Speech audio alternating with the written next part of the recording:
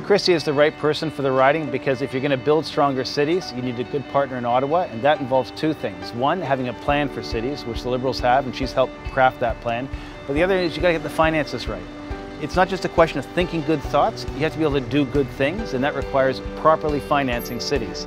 And the economic plan that the Liberals have put in place, that she's been a large part of writing, and I've helped craft to make sure it works with City Hall, is the plan that's going to move Toronto forward, and in particular move the families and the people that live in University-Rosedale forward quickly.